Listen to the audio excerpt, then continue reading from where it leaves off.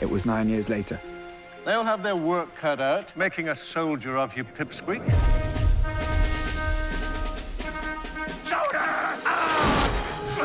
As soon as he's told me how to do that, I'm gonna kill him. What a pitiful bunch.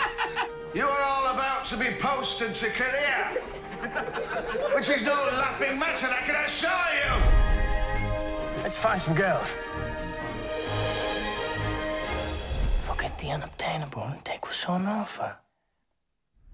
We're in. We're talking maybe 20 student nurses in varying states of undress. Wow. Excuse me? I saw you at the concert. So you live here? No, just here having a nervous breakdown. And have you come to save me? Of course. I am going for a swim.